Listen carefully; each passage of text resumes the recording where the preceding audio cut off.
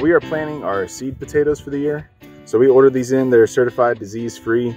We use organic, certified organic seed potatoes. We're dividing them so to where each seed has at least a few eyes exposed or on each half. And then we're just planting them in our trenches. We'll go back later and we'll cover those trenches back up. And in a couple weeks, depending on how warm it gets, we'll start to see plants emerge. From that point, once the plants come up and they get about a foot of greens on them, we'll actually hill more dirt around them to encourage them to put out more roots and grow more potatoes. The varieties that we're growing are, we're trying actually four new varieties we haven't grown before. One is called All Blue, and it is actually a bright purple potato. A Mountain Rose, which is red, Kennebec, and then Yukon Gold.